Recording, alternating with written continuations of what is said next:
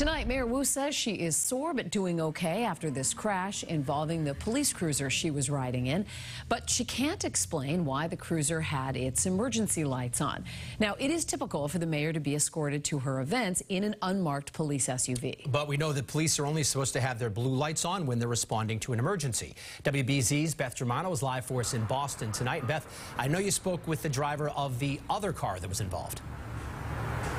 And she says with other vehicles ahead of her at this busy intersection here on Hyde Park Avenue, she just didn't see the cruiser right away. According to a Boston police report, that cruiser entered here slowly.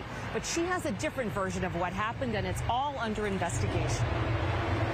This video captures the moment a Boston police cruiser carrying Mayor Wu enters a busy intersection with a red light and is hit by an oncoming car which has the green. Sitting in the car, I was on my phone kind of reviewing documents and really heard the sound before anything else and realizing what was happening. The mayor admits she was headed to an engagement but not an emergency, though the cruiser's lights and siren were activated as the driver tried to turn left onto Hyde Park Avenue. The car that struck the cruiser was driven by 32-year-old Mary Pena with her 1-year-old son in a back car seat who was bruised by a strap.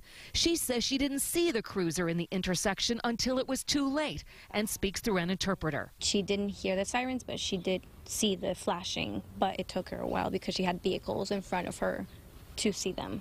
According to the Boston police report of the incident, officer was unable to avoid the collision due to Vehicle 1's fast approach and did not stop or slow down for the cruiser's lights or sirens. 25, 30. Pena claims she was going no more than 25 to 30 miles an hour and the airbags didn't even deploy.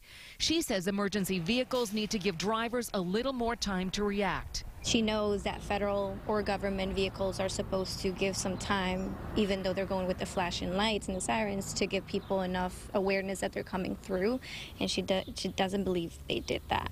Mayor Wu wouldn't answer specifically why the lights were on in the first place. Why were those lights on, Mayor? Why were the emergency lights on? As with any kind of departmental or city vehicle that is involved in a crash, there's a review that happens. So Mayor Wu says that first step is an internal review, and then policy will be reviewed. Germano Pena says she's actually grateful to the mayor who got into the ambulance with her to the hospital to have her son checked out. But she's a little worried and frustrated now she could be on the hook for the insurance costs. Reporting live from Rosendale, I'm Beth Germano, WBZ News.